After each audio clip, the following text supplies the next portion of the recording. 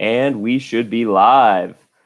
So welcome everyone who's joining. I'm excited today because I have with me, he is called MJ, the Fellow Actuary on YouTube. So welcome, MJ. Hello, hello, and Joe, thank you so much for having me on your channel. Yes, for sure.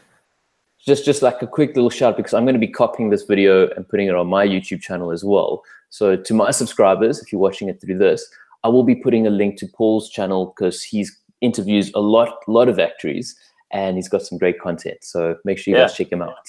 So thank you, MJ. Yeah, I appreciate it. And then to everyone on my channel, you'll have to check out MJ. I'm going to put some links to his stuff at the end of my video. But again, yeah, I really appreciate you coming on. MJ is an actuarial freelancer, and he does some YouTubing and a lot of interesting stuff, which we're going to kind of dive into. So let's just start off with just, could you just introduce yourself, a couple sentences maybe of what you do, and then we'll kind of dive in. So yeah, I mean, my name is MJ, or Michael Jordan, although because I keep getting the basketball jokes. I was gonna ask you about that, if you get that a lot. Oh, all the time. Yeah, so much so that I just revert to MJ, you know, as a nice little nickname. Nice. And you know, you kind of summed it up quite well. I've finally finished studying actuarial science, and I'm a bit of a freelancer / consultant, working on a few projects. And the lovely thing about this is every year or so, you know, I get something else to do. So I don't get too bored doing the same thing, which is what I like. But yeah, studied actuarial science and somehow managed to get through it. And that's where I find myself now. Good for you. That's awesome. So let's kind of back up, start from the beginning. I like to ask a lot of the guests this is, from a young age, were you interested in math, or did that come later for you? Well, I mean, it's interesting because the parents always used to tell me the story that when I was, you know, before I was born, you know, the ultrasounds showed that I potentially was going to have brain damage. So when I was born, when I was born, fortunately, there was nothing wrong. But my grandmother was super concerned about this whole brain damage scare.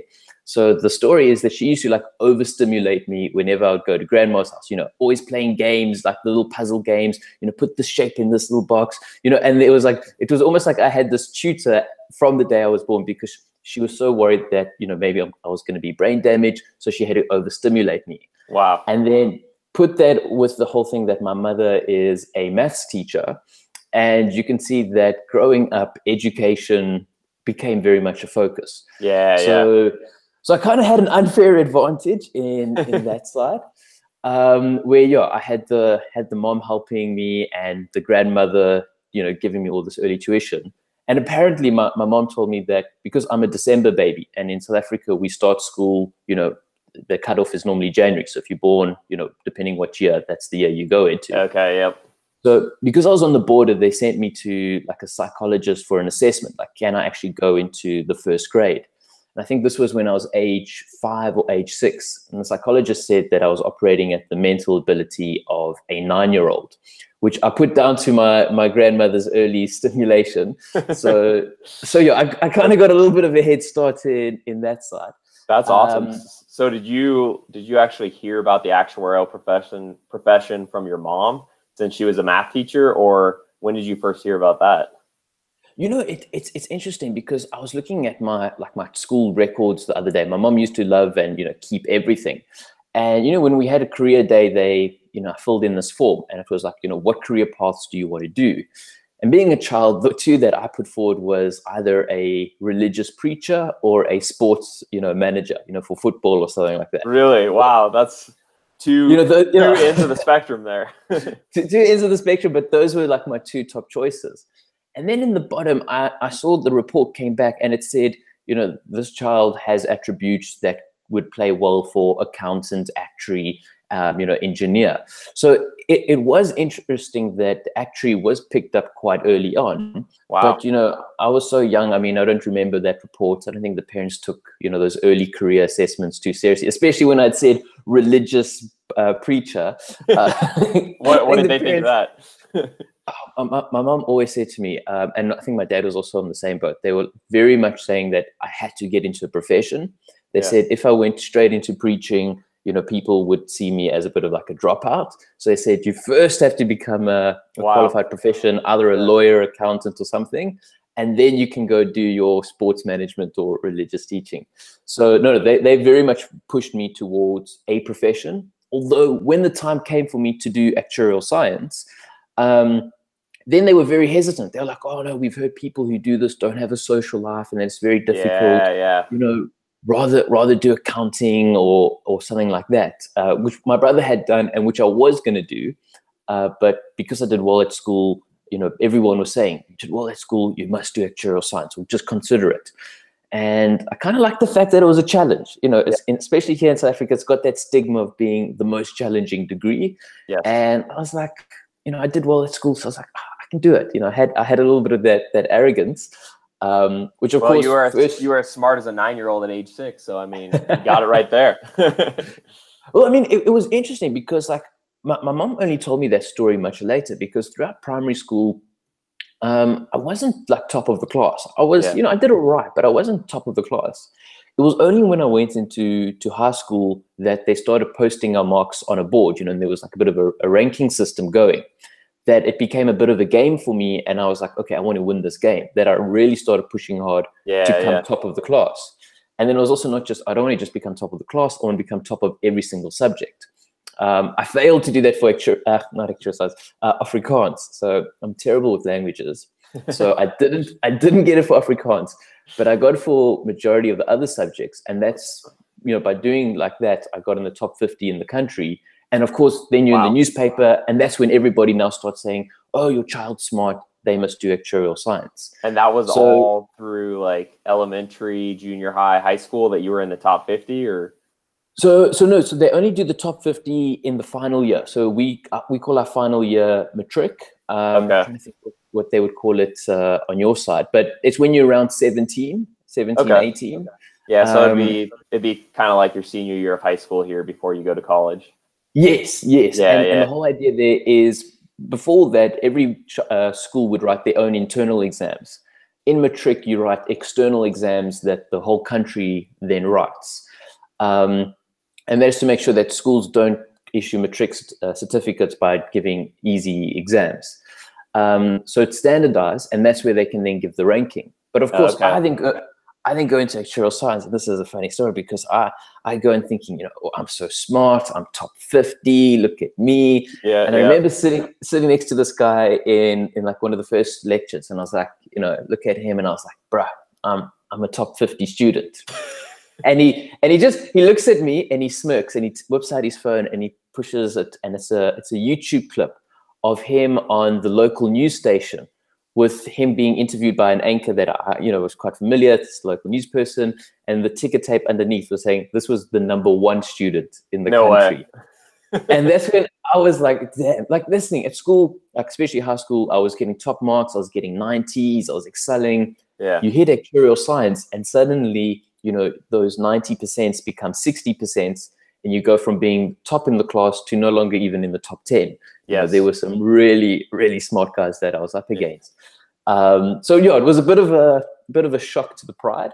But that's, I know that's kind of how it is. Like when you're younger and you're really smart, and then you get to high school, you're still good, and then college, it might be a little different, and then actuarial, it gets even different. It gets more and more competitive, I feel like, when you go on. No, look, I'm not ashamed to admit, I was crying like probably once a week, just out of like frustration, and I felt like such a failure, because especially there was this one actuarial notation. It was S angle N. Yes. And I remember it just didn't click. It just didn't click. I understood a present value of an annuity, but a future value of an annuity. Yeah. That just messed up my mind. I was like, why would anyone want to calculate the future value of an annuity? And it just stuffed me up so badly. And I remember just crying, like being so frustrated. And then finally, one of the kids in my class, I remember he came over and he helped me understand it. He really, went through the whole thing, and I really like got to grasp with it. But of course, to my horror, like a few months later, he dropped out. And I was like, what's going on? Like, that was the guy who was helping me. And now he's tapped out of this thing. Wow. And the parents were always like, if you want to quit, you can quit. You can drop out anytime you want. And I was like, no, I don't need that time. I don't need comforting. I need motivation. Yeah, exactly. But yeah, it was, the first few years of actuarial science Wow, that's tough. they were difficult. So where did you go to school in South Africa then? So at school, I went to a Catholic school called St. Benedict's College. And of course, it was very interesting because being Catholic and my family's religion was Pentecostal, Interesting. which is very much charismatic. And we had like a rock band at church where at the Catholic school they still had like the little piano, maybe organs on special occasions. So it was very interesting from a religious perspective going to the Catholic school. But no, it was a brilliant school. I mean, I really enjoyed it. Funny story. I mean, we had one of the top basketball teams in the country. And the coach always used to therefore make the joke, our school is so good at basketball that Michael Jordan doesn't even make the team. We've got him, but he doesn't even make. That's how good we were. You know what's funny about that is I did my undergrad degree at Gonzaga, which in the United States is a very good basketball school as well. So okay, I can relate to you there. No, I tried to play basketball once, and the ball came and smacked me in the mouth, and I actually chipped a tooth playing. Did it really? Playing this game? It chipped a tooth. Yeah, and that's when I was like, nah, this game's not for me. I'll stick to chess. Yeah, so I did chess at school, and yeah, that was kind of the peak of my sport. So in South Africa, are most colleges a 4-year degree? So it's interesting. I mean, at the University of Wits, where I went to, it was a 3-year undergrad, and then only if you got 5 of the actuarial exemptions did you then get invited into honors year. So really? Getting invited into honors year was, it wasn't like guaranteed that you're going to go to honors year. So that was a little bit tricky. Whereas some of the other universities, they build it in. It's a 4-year course. And, if you pass 3rd year, you automatically go into honors year. Yeah. Of course, Wits was a little bit easy on other sides. So with Wits, we broke up, let's say, Actuarial Science 3 into 3 separate modules, and you just had to pass it overall. Whereas I see in some of the other universities, you had to pass each and every model on its own. If you got like 49% for the one and 51 for the other, at Wits, you'd go through. At these other universities, you'd have to repeat. Okay. And this is where it does get a little bit confusing for actuarial science in South Africa, because even let's say at Wits, you can do it through the Bachelor of Science, or you can do it through the Bachelor of Economics. And I remember as a student being like, I don't want to take physics and chemistry, maybe I should do it through the Bachelor of Economics. Whereas the Bachelor of Economics was just added on additional subjects. Unfortunately, I had someone warn me that said, this degree is hard enough on its own. You don't want to be doing all these additional subjects on top of it. Right. So, but yeah, and I think that was one of the things going into university. I mean, I even had a brother. I had an older brother who had been to Wits, who was at Wits. He could tell me, you don't come here to play, you come here to work, that type of thing. But I still didn't really know what was going on.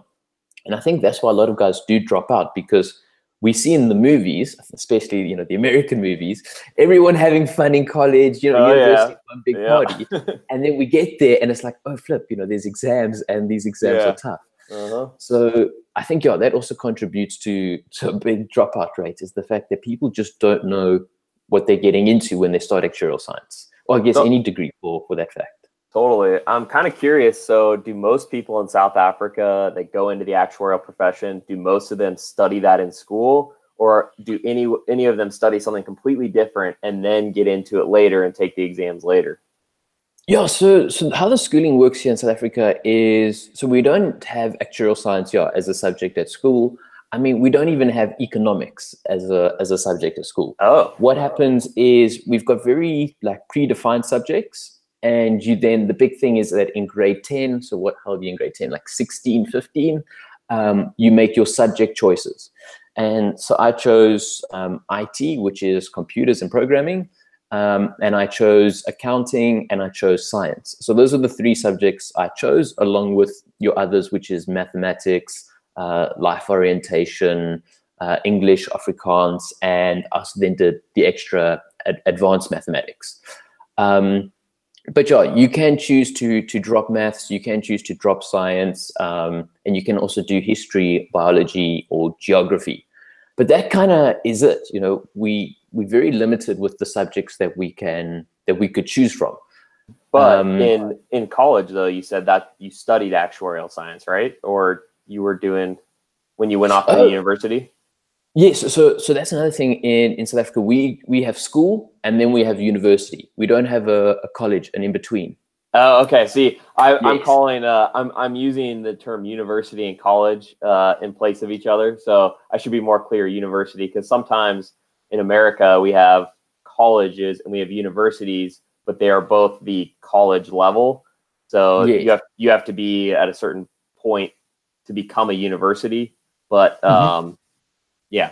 So sorry, No, I should have clarified. I meant university. No, it's horribly confusing because my school's full name is St. Benedict's College. Oh, okay. I get it now. It gets very confusing. I was not clear there. What I meant was, do most people study actuarial science at the university level? Yes. Most people study at the university level. There are a few people who maybe study engineering or accounting or statistics and then start doing the actuarial exams once they're in the working world. You know, they'll sometimes get a degree in, let's say, mathematical statistics. Then they start working for an insurance company. They start seeing that the actuaries are treated like gold, and they're like, stuff this. We want to write the exams. We can do this. You know, we want to get that special treatment and that bump in salary. That's why. That's kind of why I was wondering, because a lot of people traditionally, at least in the United States, would major in math or statistics or something like that at the university level, and then go on and take actuarial exams while you're working at a company. In fact, that's what I did. But more and more actuarial programs have popped up. Yes. And now it's becoming very common in the United States for universities to have an actuarial science degree that people go through, and they end up taking a lot of exams while they're in school, which I think is nice, because like for me, it was like I studied a whole math degree, and then when I was out, then it was a whole bunch more exams while I was working. So that's interesting. That's like, for you, when you got through school, were you done with the exams, or did you have quite a bit more to do after you got out? So it was interesting. So in first year, I was able to get the economics exemption and the accounting exemption. So those were two very easy subjects. Yeah. But actuarial science and statistics, you know, I kind of struggled with. You know, those were the ones I was like 60% type of thing. Yeah. Second year comes along, and to get the financial maths exemption, you needed, I think it was a little bit of first year and a little bit of second year. And same with statistics, you needed a little bit of first year and a little bit of second year. And that's what made it a little bit complicated. But I remember stats second year that was dreadful. I was getting sometimes 25% for an exam. For the mid-year exam. And that's all. When I got my final mark of like 55%, again, I cried. I cried a lot at university. Very it was an emotional time. It was an emotional time. So yeah, I was just so happy to pass, you know, statistics. So 55 for me was brilliant. You'd needed 60 in order to get the exemption. Okay. A lot of other subjects, I mean, like survival models, I got 59% for. Or financial maths, I got 58% for. So these ones I would have to redo at a later stage. Right. And it started becoming a little bit problematic because, like I said, you needed 5 exemptions in order to get into your honors year. And I got 2 in the first year. I got nothing in the second year. Oh, wow. Fortunately for me, third year comes along, and I start dating a girl whose sister was studying actuarial science, and she was the year above me. And she kind of introduced me to the Act Ed notes, or, you know, these online textbooks and just other resources, and gave me some of her notes. And that helped a lot. Because, you know, Wits is great and all, but sometimes, you know, we had lecturers who weren't that good with English. We had this French guy. So he had a PhD in statistics. He's a very smart guy, but he couldn't really speak English. Or he could speak English, but I really struggled with the accent. So I didn't understand anything. I didn't understand anything going on in that lecture. Fortunately, I could get her notes. I could get her books. And I was able to get, you know, which exemptions did I get? I got CT 7 oh no, sorry, CT6, CT8. I got another one because I managed to get 5. Oh, and I got the communications exemption, which is CA3. Nice. Although they've changed the names of all the subjects now, so I don't even know why I'm putting exemption as the code. And in America, you guys use different. It's all different. It's all different, yeah. But even here in America, they keep changing the exam. I mean, it's all similar subjects, but they just like change around the exams every 10 years or so. So it's like now all the names are different. Yeah. But Josh, so I somehow managed to get 3 exemptions right at the final exam session of 3rd year. So I just snuck into honors. Wow, good for you. So you got that final year then, which enabled you to study more actuarial exams at that point? Yes, which allowed me to go into honors year where we did the big exam called CA1, which is called Actuarial Risk Management, which is seen by many as the hardest actuarial exam. And the reason why it's the hardest actuarial exam is because it's finance, it's pensions, it's life, it's general, it's health, it's banking, it's everything. Yes. And it's a written exam. It's not like a calculation exam. Right.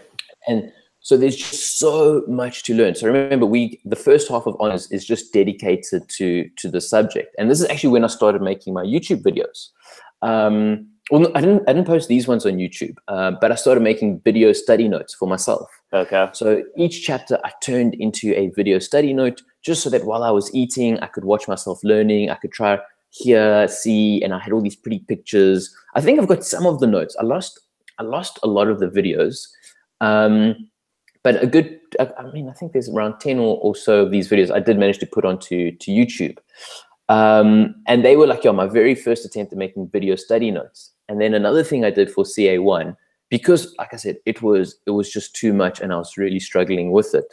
I decided to take all the past papers and plot them against the syllabus objectives and start, marking when, okay, back in this year, they asked this question. Back in this year, they asked this syllabus objective. Back here, they asked this.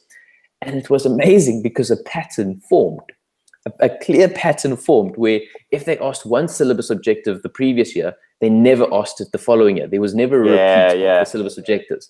And then there was also some syllabus objectives that would oscillate. So they would always ask one or the other. And you could see this clear oscillation pattern happening. Interesting. So I kind of looked at this stuff and I was like, well, look, this subject is really difficult. And we had a month before the exam off to study for it. It's supposed to be a holiday, but it's, you get the holiday before the big exam, right? Which, most people just used to study. And remember that being a tough month. That was, where you're pushing 8 to 10 hours of studying every day. It was intense.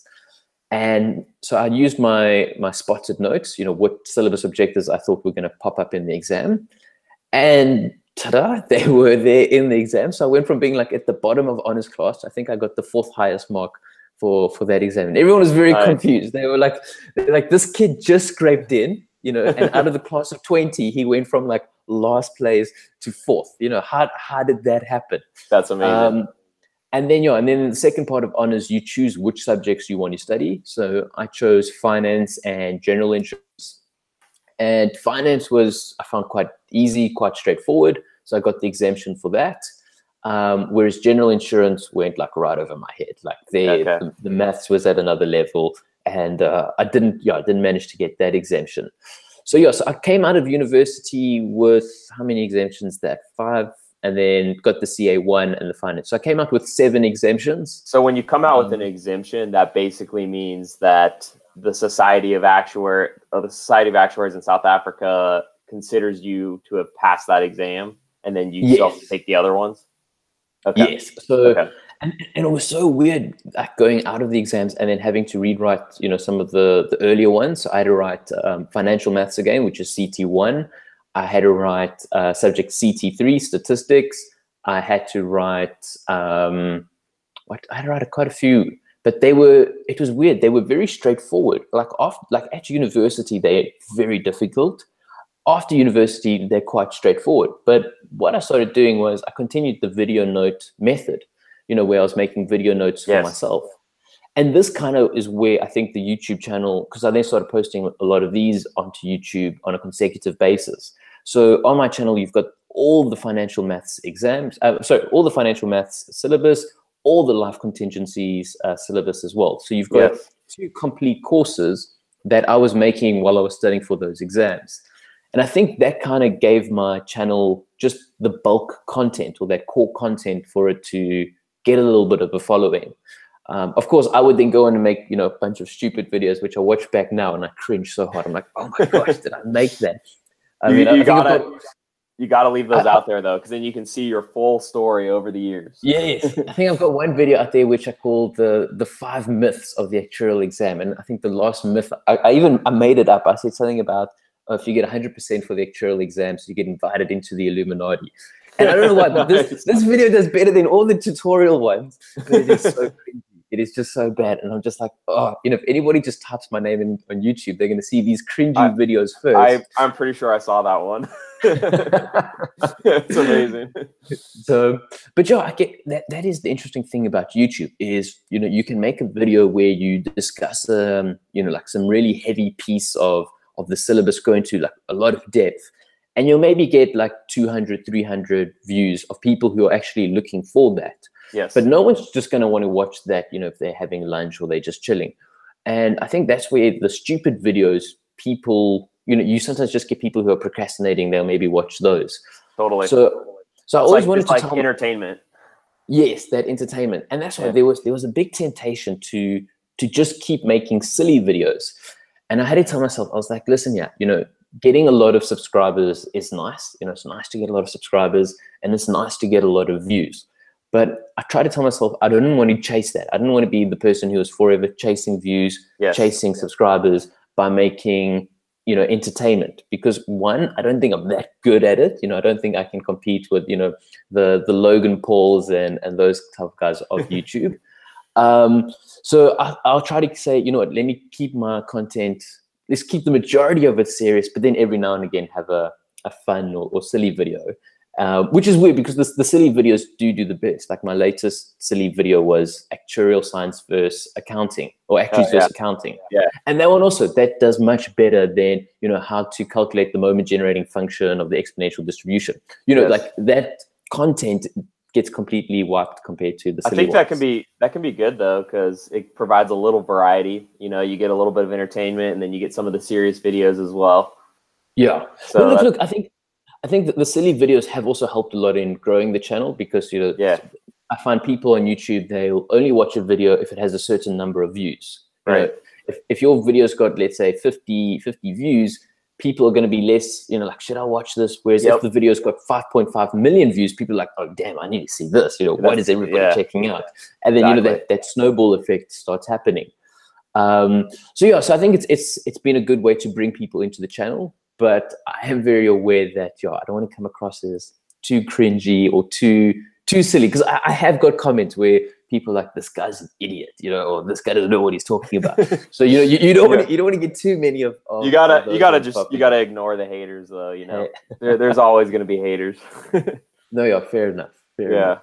But so I'm that was actually kind of my next question, and you answered, is how you got started with this whole YouTubing thing. And it sounds like you just really put those study notes out there, and that you started getting views, you started getting subscribers, and thought, hey, there might be something to this. I'll keep making videos.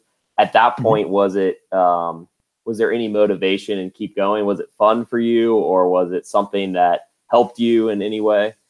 I'm just curious, like, kind of how it kept going. So it was interesting. I mean, because I played around with the monetizing the videos, where I put the little ads on before. I was very curious to see how that thing works. And I mean, the videos, they don't generate that much. They make what I'm trying to think what it's in dollars. They make around $80 a month, the videos in monetization, which is nice pocket change, but it's nothing that you can't live off $80 a month. Exactly. Yeah. So like I said, so the channels were never made, it wasn't never to try and become, this a full-time job. It was very much, like I said, I made the videos initially because they helped myself, and I put them online, and I saw that they helped others.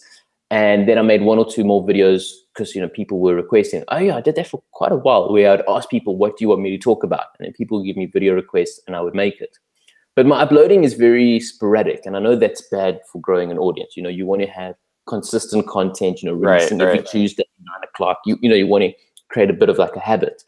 But I also didn't want the YouTube video to be too time consuming. Like, with actuarial science, there's a lot of other things that demand our time, Right, studying, exactly. work, and all these other things. So I wanted to always keep the YouTube video like alive, but I didn't want to become like a slave to it. Not like, oh, I have to now release, and release bad content just for the sake of releasing content. But having said that, I mean, the YouTube video has been very, very strategic or very important with my current career now. It's the way a lot of clients find me. It's a way that I can prove that I know what I know. Because, it's one thing telling someone, oh, you're in this profession or you have this degree, and they're like, okay, that's cool. But it's another thing for them to actually see, oh, wow, you've got a library where you're talking and discussing this stuff.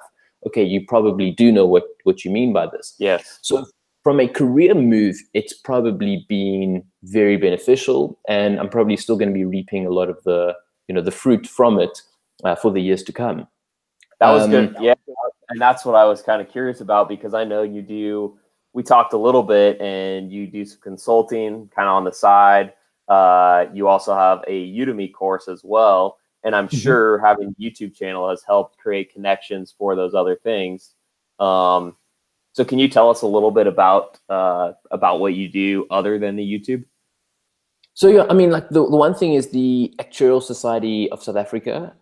They contacted me and they're like, look, you make these YouTube videos. Do you mind making some for us? So I've actually made, so like I said, CT1 and CT5, which is Financial Maths and Life Contingencies are on the YouTube platform. They then got me to make survival models and advanced statistics, so CT4 and CT6. And they actually did a whole bunch of exam walkthroughs and did a whole bunch of things for their private ASA academy. So that was quite cool, because then I was making videos still on actuarial science, but this time I was getting paid to do them for the Actuarial Society. Oh, that's cool. So that was one direct job that came from the YouTube videos. The other thing is, like, now I help out with the Actuarial Society. I give workshops on enterprise risk management and, do these other things for them, which they pay for. And the students, they're like, oh yeah, we like this guy because we've seen him, on YouTube. So from that point of view, it's been great. But then just on the other side, like when I qualified as a fellow in 2018, at the end of 2018, I got contacted by an actuary in London. And she was down here for the South African convention. She said, can we meet for coffee? And originally, she just wanted to kind of give an interview, how I'm using technology to teach. That's basically what it was about. But after coffee, we got to know each other. She explained her vision, how she wants to combine actuarial science with technology. And I told her, you know what, I love technology. I love AI. I love blockchain. I don't understand it all too well, but it is something that has piqued my curiosity. I noticed you have some stuff on blockchain on your channel too. Yes. And so I was like, well, I am curious about this stuff. And she said, well, you know what, would you be interested if I, if she has overcapacity, or, she runs out of capacity, would you mind passing 1 or 2 clients to myself? Or, I can maybe work under her banner or something like that. And that's very much where this thing called ActureTech is coming from. So you'll see on some of like my new upcoming videos, we'll put ActureTech as like kind of like the sponsor. And we've been hosting events, and we've been throwing breakfast or having, cocktail evenings. And we're trying to build this ActureTech community here in South Africa, and also where she is in London, with the whole idea of using technology to address traditional actuarial problems. And the whole way I got connected with that was because she identified, oh, here's a guy using technology to teach actuarial science. Let's meet up with him. And then that meeting led to this, which has been very beneficial, because also she's bringing a lot of overseas clients to me.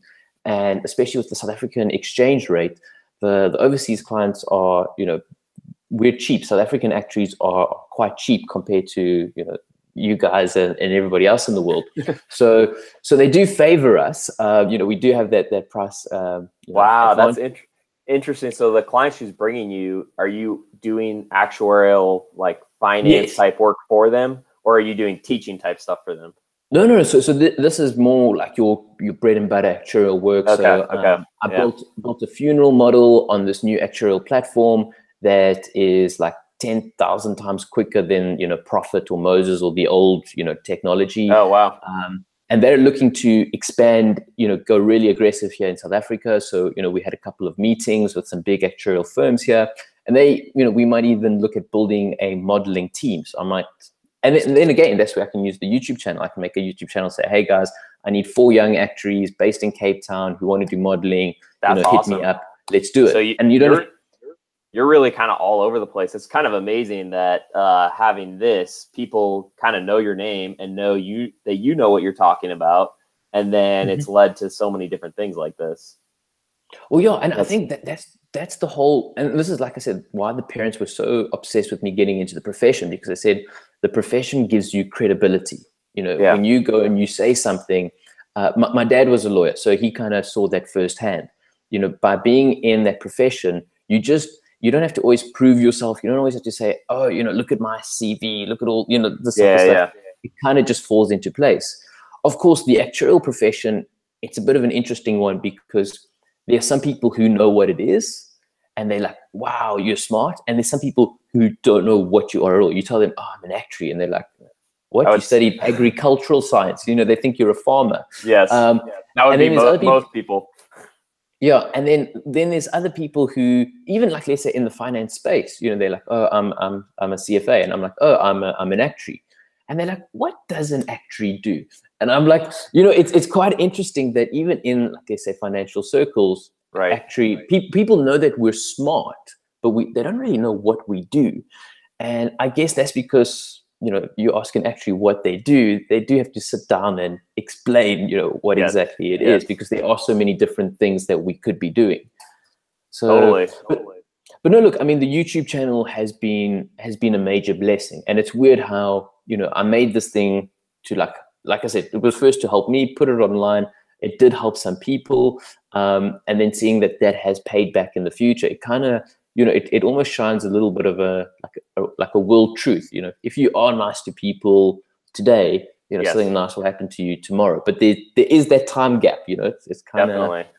Yeah, that's awesome. And then the fact that the Society of Actuaries in South Africa contacted you and you started up with that. I'm curious if is it called the Society of Actuaries of South Africa? What's it called? It's called, it's called, so the short name or the abbreviation name is ASA, and that stands for the Actuarial Society of South Africa. Okay, I looked it up. I couldn't remember the order of the. And so do you know, like, I don't know a whole lot about the comparison of that society versus like this. I know there's so many societies, but the Society of Actuaries in the United States, do you know how much overlap there is in terms of requirements and exams? Or, you know, I know some societies will work together, some societies don't work together. Do you know much about that? Yes, so I mean, we've got a very good relationship with the UK actuaries. And that kind of, you know, we're very good with, you know, India, I think Australia, I think Canada. You know, we all kind of, we mutually recognizable. So they value our profession, we value their profession. And everyone's quite happy. And we're quite happy with the content. We share notes. So like, for instance, South Africa, we've been developing the banking actuary, and that's something that's now feeding on to the other societies. However, the Americans, and look, it might have changed by now. It might have changed, but I remember, the big thing is that the Americans don't recognize the South African exams or exemptions or profession at the same level. I tell you, those darn Americans.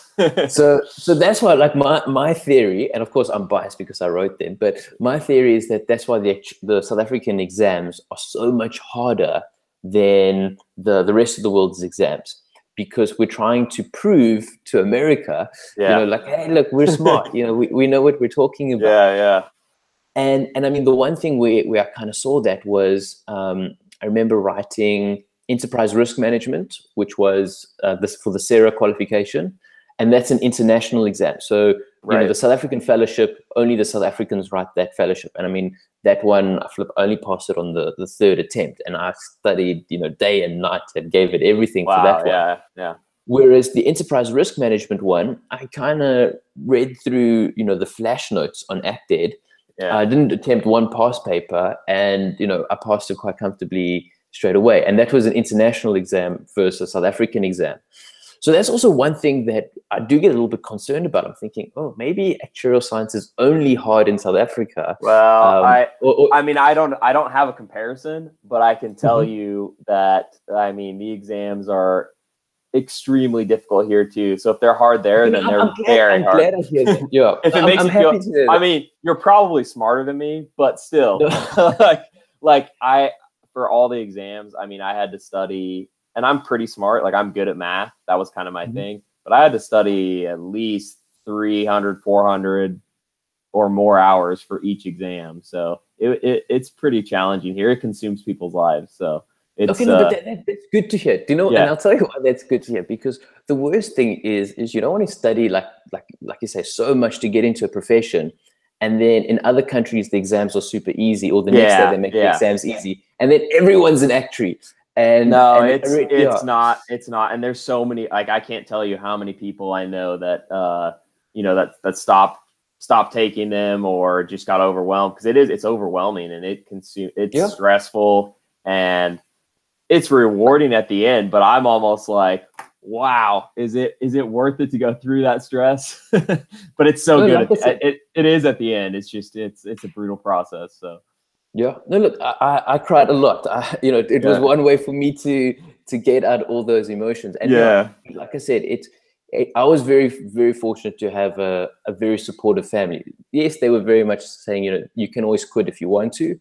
Yeah. But they were very supportive. They were like, you know what, if you need extra time off to study, you know, we can give you a bit of a bridging loan. You know, they were very much like, you know, we're going to help you get into this thing. That's good. Yeah. And if I ever needed like extra textbooks, all these type of things, it wasn't a question of, okay, I need to get a part-time job in order to afford, you know, the ActEd notes, or, you know, to rewrite these exams, because they are expensive. Yes. You know, the parents were very generous, and that is something that I'm very, like, I acknowledge that privilege. And that's why I also see this actuarial video thing as, you know what, I need to do a little bit of good, because so much good has also been done to me by the parents. Yeah, that's awesome. Yeah. You know, and help other people. I need to help other people. Yeah. And that's what's weird, like getting all this extra benefits from having this YouTube channel. It's almost like, no, I don't need this. You know, this is to pay a debt, not to. Hey, well, maybe get something out of it. Maybe the society here in America will discover you through YouTube, and they'll be like, South Africa is awesome, and they'll start talking to your society because of your YouTube. So I hope so. Because maybe they do talk more by now, but I'm also curious, like, how big is the society in South Africa? Is the profession fairly large there, or is it kind of a growing profession?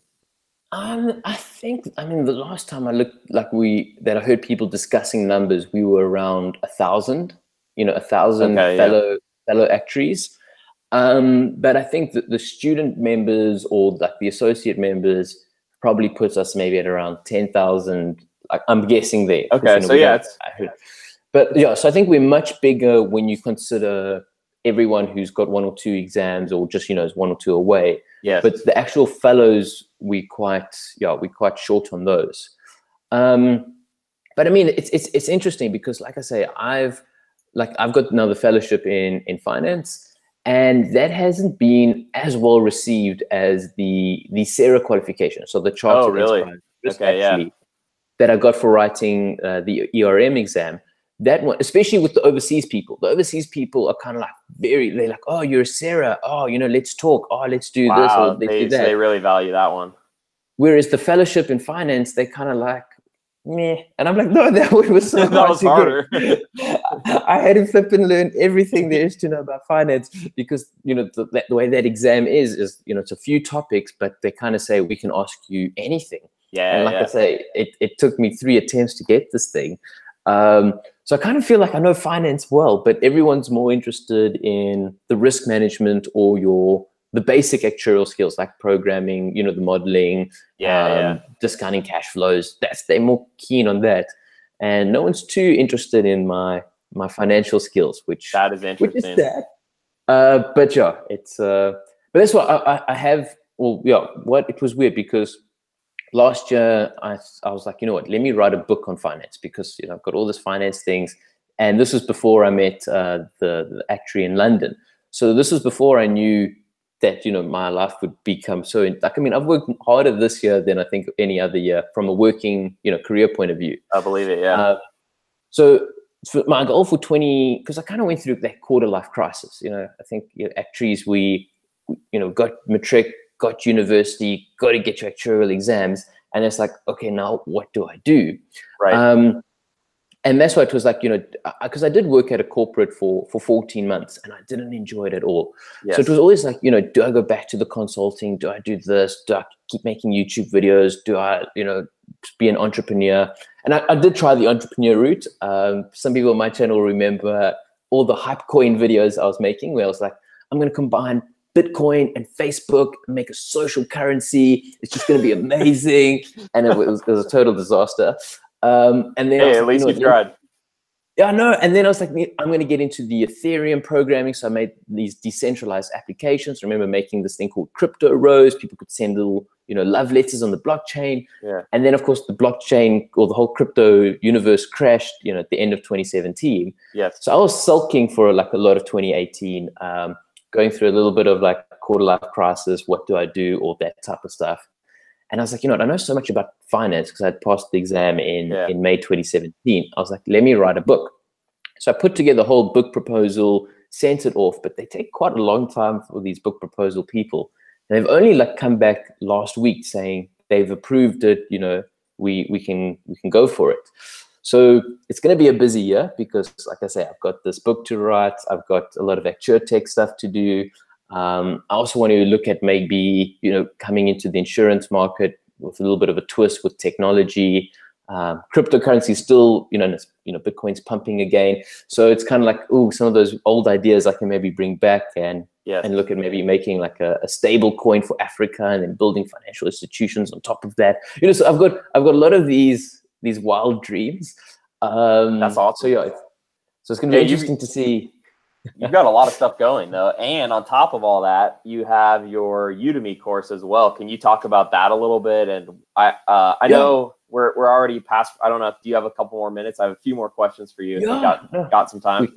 We can keep chatting. Okay. Look, the Udemy course was an interesting one because, like I said, 2017, the first half of 2017, I was studying towards the actuarial exam.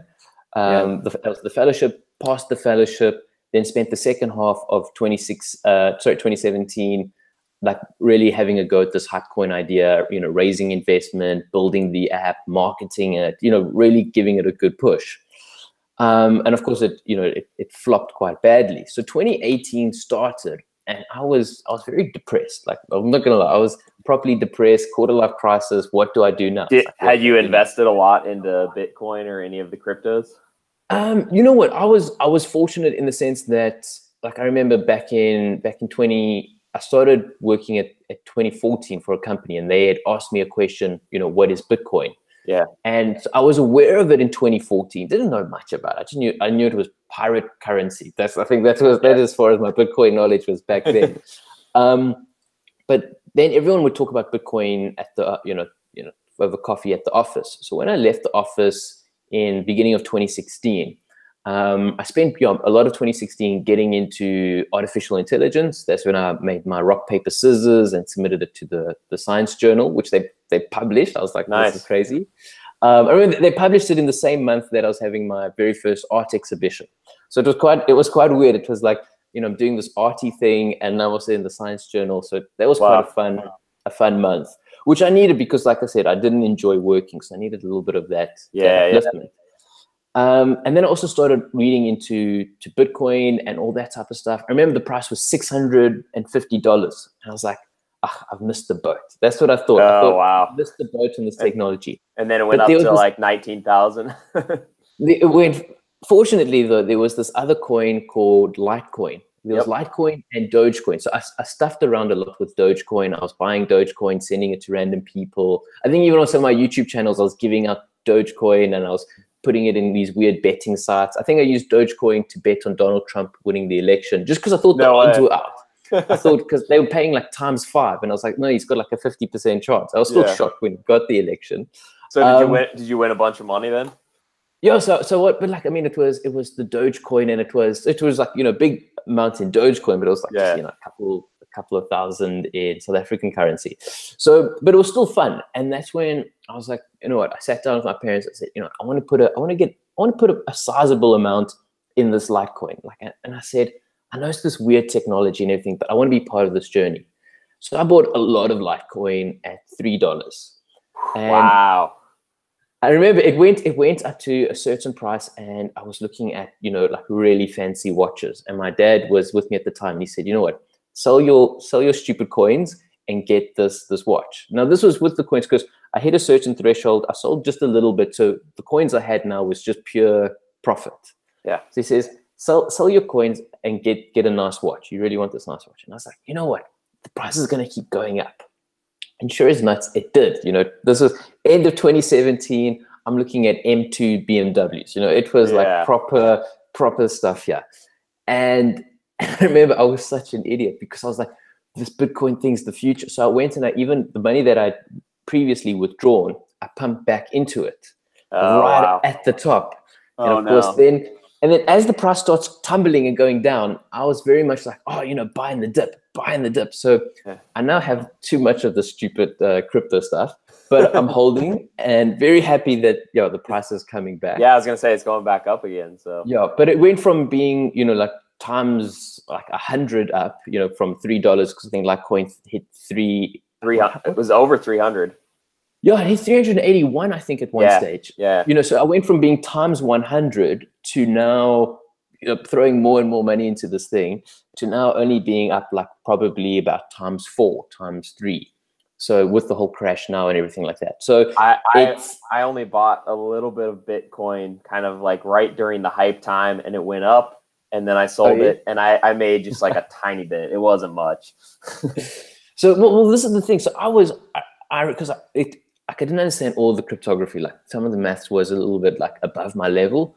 And like I didn't really understand mining like that. So I was very interested in buying a machine to try and do the mining, but electrical engineering wasn't my thing. And it was, like I said, it was just a little bit above my IQ. But fortunately, I could see that this was a cool thing. So I did buy Litecoin, and it had done well. And that's why I wanted to make my own currency, which was a big flop. And then, now we come to 2018, and I'm like, what do I do now in 2018? So in 2018, I basically did just two things. To help with the depression, I got a go-kart and started racing that. Best cure for depression. Like if you're ever feeling nihilistic or life's meaningless, you get a go-kart. Get a go-kart, all right. And you compete, and it's flipping. You like living on the edge of life.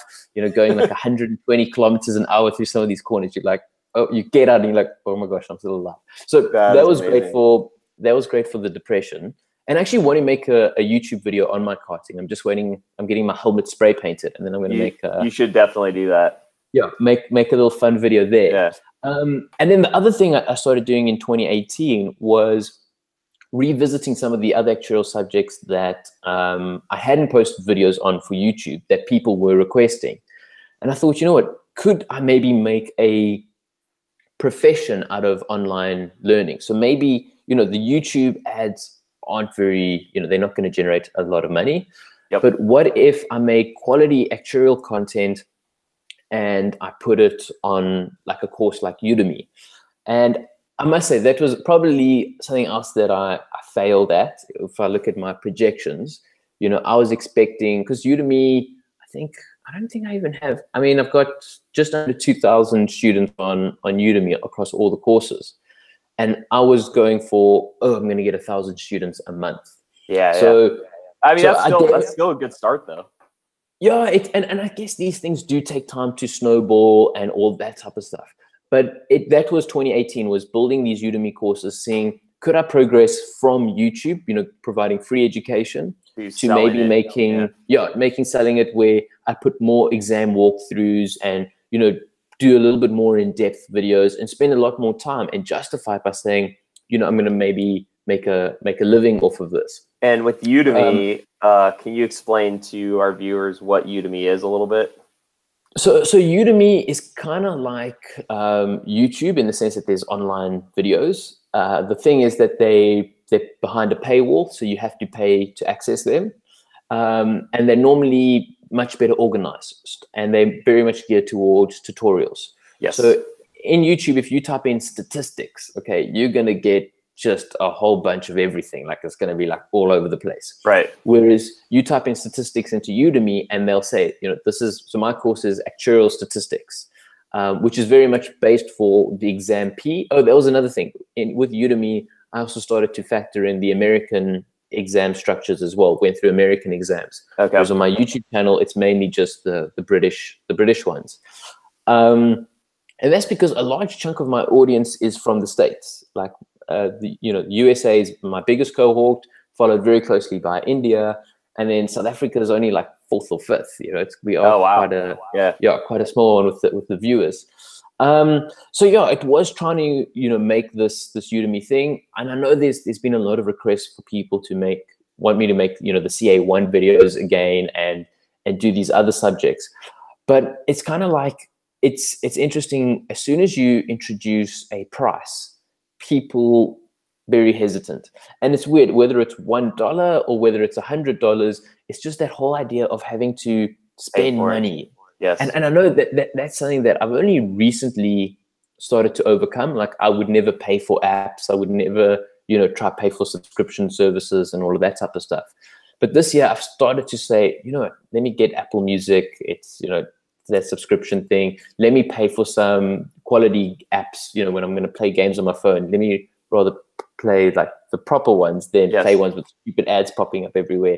So I've slowly made that transition into, buying content is actually better because you're getting better content. But I remember being a student, there was this big resistance. And I think that's also the same because my audience is students. There is that resistance to the paywall. And I don't know, hopefully in time that will, as the years go by, I can maybe start reducing it. But another big problem with the Udemy course is they went and changed the syllabus as soon as I published it. Now there's this big R component. So I need to update it, or I need to make another separate course for that. Right. But what I'm looking at now is rather maybe another approach. And that is like, can I get a corporate to sponsor me making educational videos?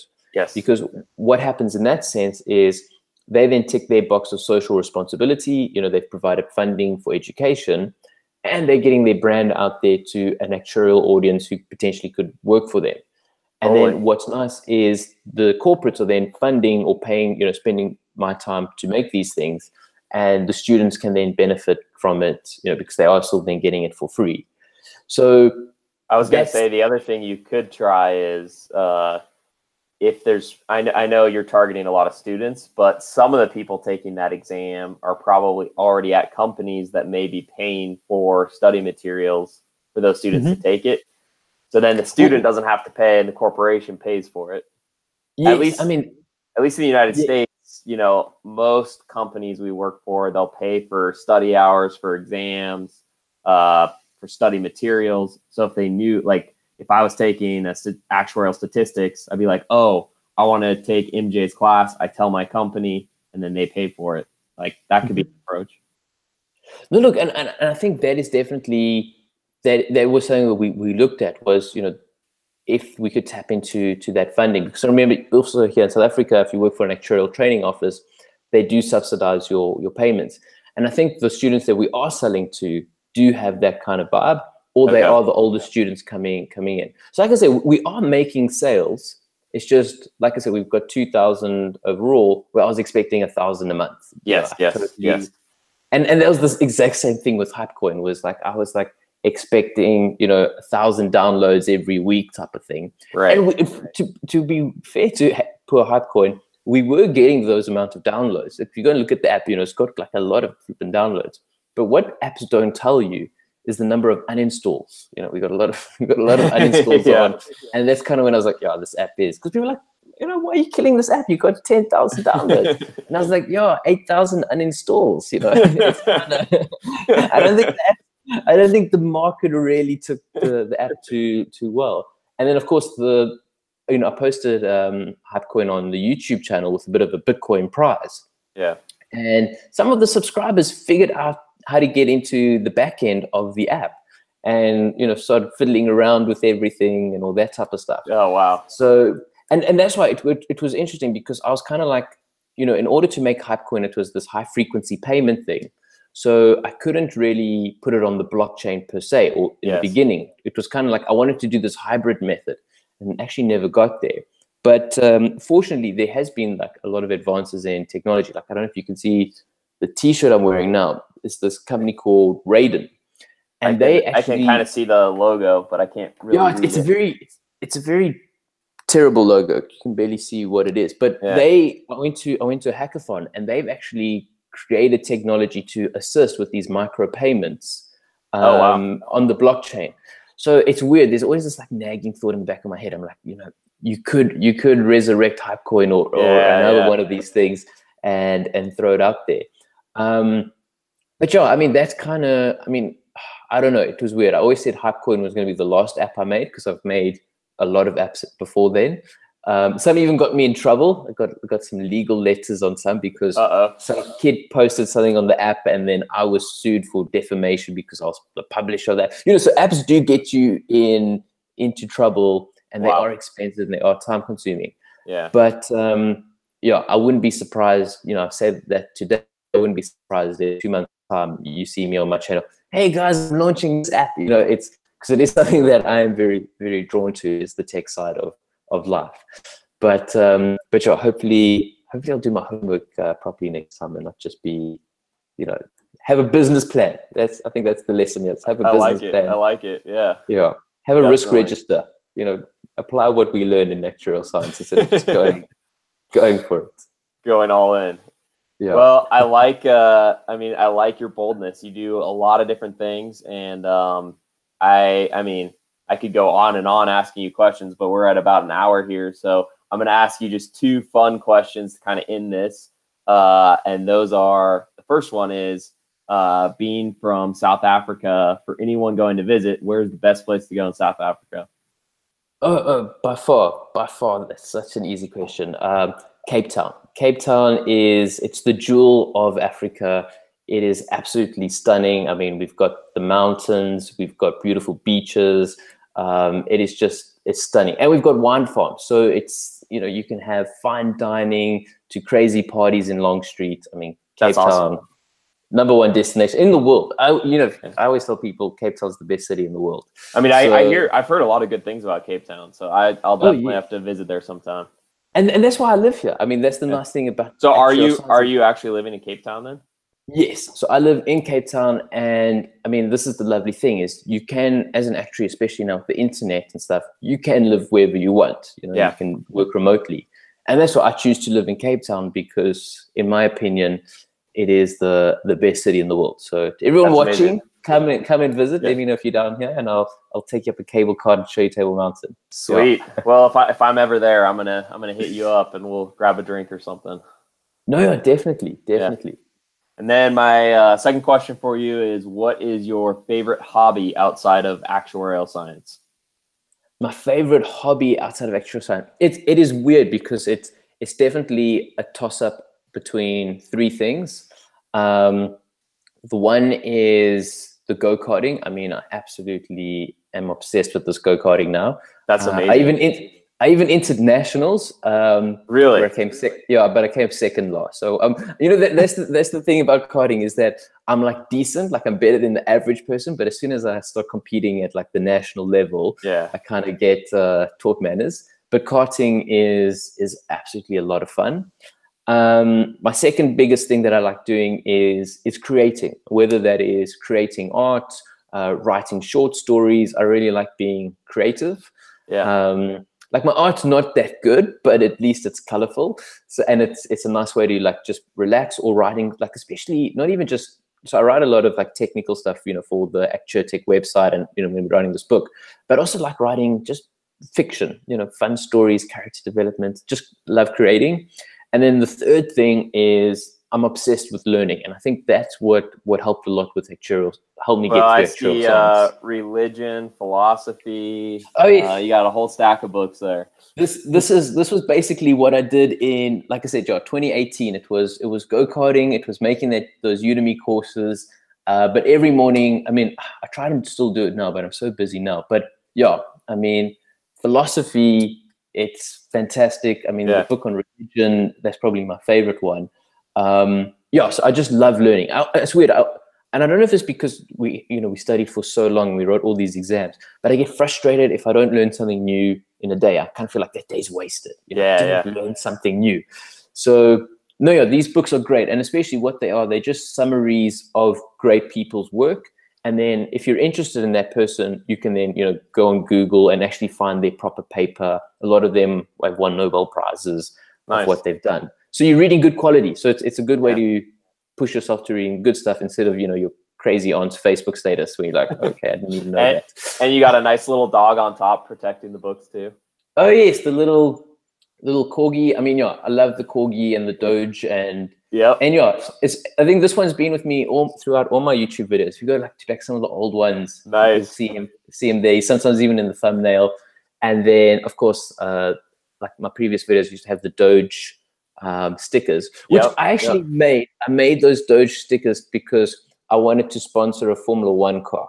I wanted to get Doge onto Formula One. That's amazing. We even made an app called Doge Pre where you could race this little Doge coin. Like I said, I don't know why I was doing that. But now I printed 10 of those stickers, and we actually printed the one on the Formula One car. There's a video of it somewhere on my channel. I remember I got so excited with the Formula One cars. I posted so many videos in one day. I actually lost subscribers. It's the one day where my subscriber count went down. Really? I think I spammed my channel. I got so excited. I was like, Formula One cars. You're like, yes. And I put Doge stickers on it and everything. So yeah, but yeah, that's awesome. That's the little. It's weird. The dream, the ultimate dream, is to live on a farm, maybe somewhere in Wales, because corgis they've got a lot of fur. So Cape Town's not the best climate for them. I need to find a cold climate, get a nice big farm, and then have corgis. Have a bunch of corgis. And then just tap out. That's me. Life done. So man, when I'm 35. You have so many interests, from go-karting to corgis to math to religion. You're all over the place, man. I like it. So Bitcoin. Bitcoin. Well, this is, I mean, Shane, I know we ended, but just like, I guess, a final thought. The one thing I really find interesting about, especially by having all these divergent ideas, is seeing how they connect, how they do all these type of stuff. And it's one thing that I am so grateful for with regards to actuarial science, is because it places such an emphasis on uncertainty and probability. You take that set of thinking and you start applying it to religion and philosophy and all these other things, and you do get different results. And like I said, my article on philosophy, especially around morality, is coming out in Philosophy Now magazine later this month. And that is something, by just taking what I read here and saying, you know what, I actually disagree with what these guys are saying from an actuarial perspective.